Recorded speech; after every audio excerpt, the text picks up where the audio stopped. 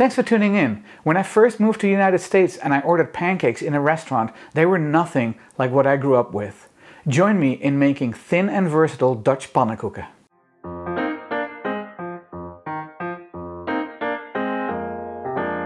Hi, I'm Toine and welcome to my kitchen. If you're new to this channel, I focus on cooking foods from my home country, the Netherlands, and some of its former colonies such as Indonesia. Dutch pannenkoeken are not eaten for breakfast like American ones are, but rather for lunch or dinner. They can be made sweet or savory. Today I'll be making naturel ones, plain ones, some with banana and some with bacon. Let's get started. To make pannenkoeken you will need 250 grams of all-purpose flour, 500 milliliters of milk, 2 eggs plus 1 egg yolk, a pinch of salt, and you'll need some butter to cook them in. This recipe couldn't be any easier. We are going to start by adding the salt to the flour and then sifting the flour into a large bowl. This makes sure there are no big lumps of flour in here, and also make sure that the salt is mixed evenly through. And now we are going to add the milk and the eggs and simply whisk it until it forms a batter without any lumps. Pannenkoeken are very popular at kids' birthday parties. There are restaurants all over the Netherlands that make nothing but pannenkoeken. They have an automated machine that just drops the batter on a conveyor belt and makes them, and you can get any topping you like. When you eat these, traditionally they're eaten with keukenstroop, which is the same syrup we use to make stroopwafels. I will put a link to that recipe in the description below. Now, these pannenkoeken are completely different from the small fluffy poffertjes that I've made before as well. These have no leavening in them and are thin and rather large. They're not quite as thin as a French crepe, but they are a lot thinner than American pancakes. Even though there is no rising agent in this batter, I do put it in the fridge for 15 to 30 minutes just to make sure that all the flour is fully hydrated. So I'm going to cover this with plastic wrap and put it in the fridge. Now that the batter is done resting, I'm going to give it a quick whisk and then we're ready to start making our pancakes.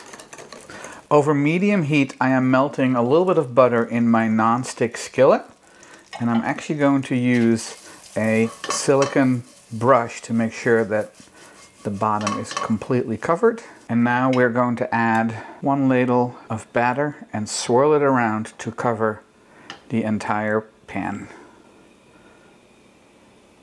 Whenever we would get these at home, my mom and dad would alternate so that one of them could enjoy eating pancakes while the other one was cooking more. Now I'm just going to let this sit, and once the top looks dry, we're ready to flip it. Just like with American style pancakes, the first pannenkoek you make may not come out perfectly, but that's okay because that makes it so that you have something to snack on while you make more.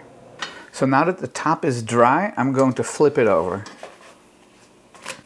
And this is exactly what you're looking for, just little spots of brown on there. And because we're using a non-stick skillet, there's really no problem flipping it. When I was a kid and I would go to sleepaway camp over the summer, one day of camp was always Pannenkoekendag, the day we ate pannenkoeken, and between all the boys there'd be a competition of who could eat the most. I never won. I'm not that big an eater, but many of my friends could eat quite a few of them. I think the first one is done, so I'm going to put it on a plate and then get ready to make the next one. From time to time you may have to add a little bit more butter. So let's make another one. And we're adding more batter.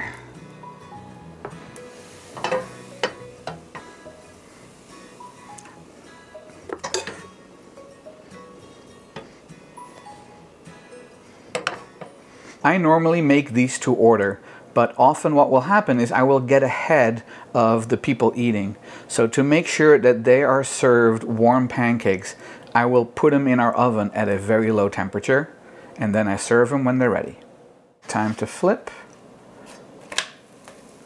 This one's done. I'm going to add it to my stack. This recipe makes somewhere between 8 and 10 pannenkoeken, and for my wife and I, that is more than enough. If you're cooking for a larger group, you may have to double or triple it. I'm done making plain pannenkoeken and I'll be making banana ones next.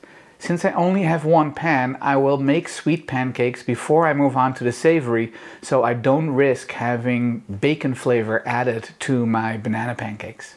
I've peeled the banana. I'm going to slice it into thin slices and just put it in a bowl next to the stove so that I can grab them easily.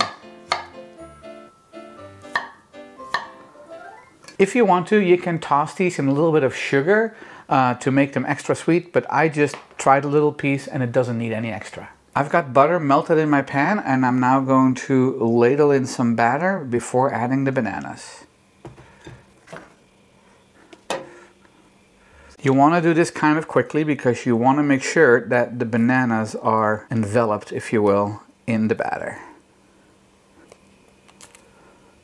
All right, and now we wait until we see the top drying out and the edges getting slightly brown. It's ready to flip.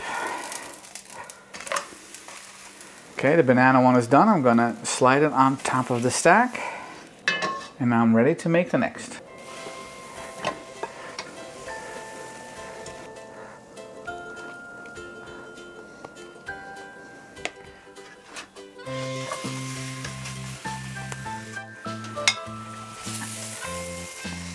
Oops.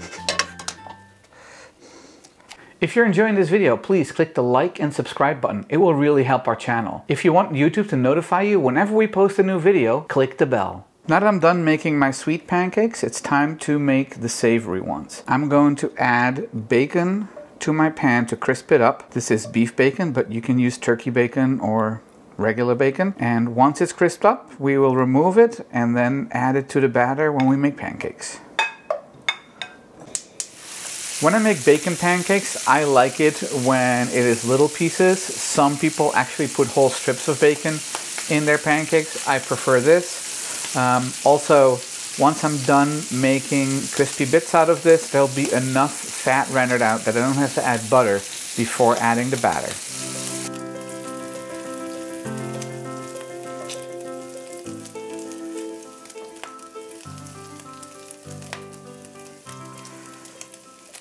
My bacon is crispy, so I'm going to remove it and put it on a paper towel lined plate so that any of the excess grease drains off. Smells so good.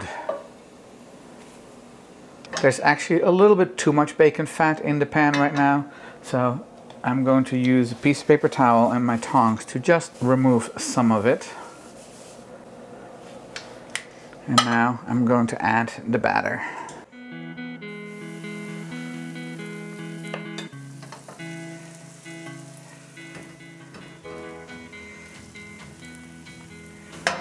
And I'm going to sprinkle my crispy bacon on it and let it cook.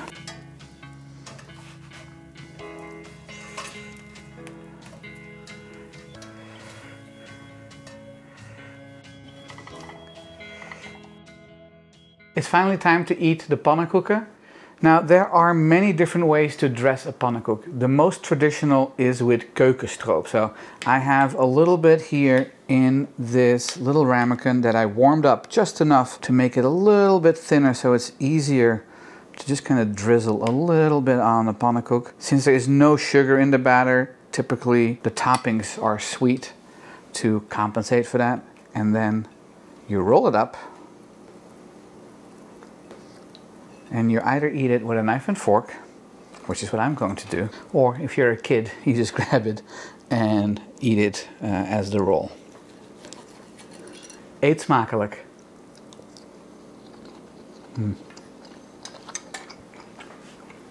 So good. It tastes just like my mom used to make them. You have a hint of butter, then the syrup adds just a touch of sweetness because this is not cloyingly sweet. Absolutely delicious. I'm going to have another bite.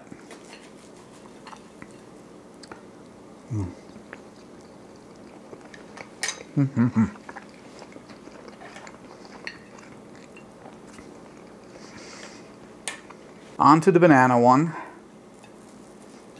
I'm not adding anything, but if you want to, you could definitely add some powdered sugar on this, which is what a lot of people add instead of the syrup.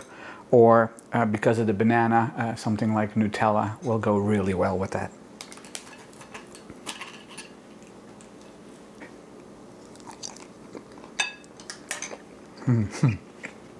The banana is so soft, adds a great flavor, enough sweetness for me. This is a great combination. You can let your imagination run wild. Use strawberries or apples with some cinnamon sugar. So good. Now that I've had my sweet ones, I'm going to end with the savory. So let me move this off my plate and I'll try the one with bacon. Okay, savory last. Same thing. I'm going to roll it up. I'm not adding any toppings to this because I know that that bacon is so flavorful.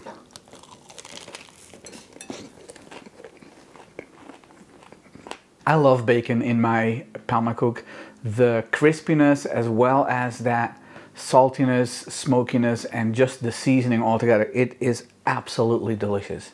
I hope you enjoyed this video. If you did, please click the like and subscribe button and don't forget to share it with your friends.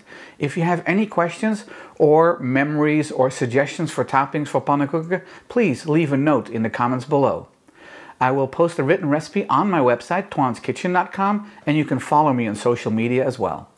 If you make pannenkoeken at home using my recipe, I would love it if you can post it on Instagram with the hashtag ToinesKitchen, and I'll feature it in my story and on my website.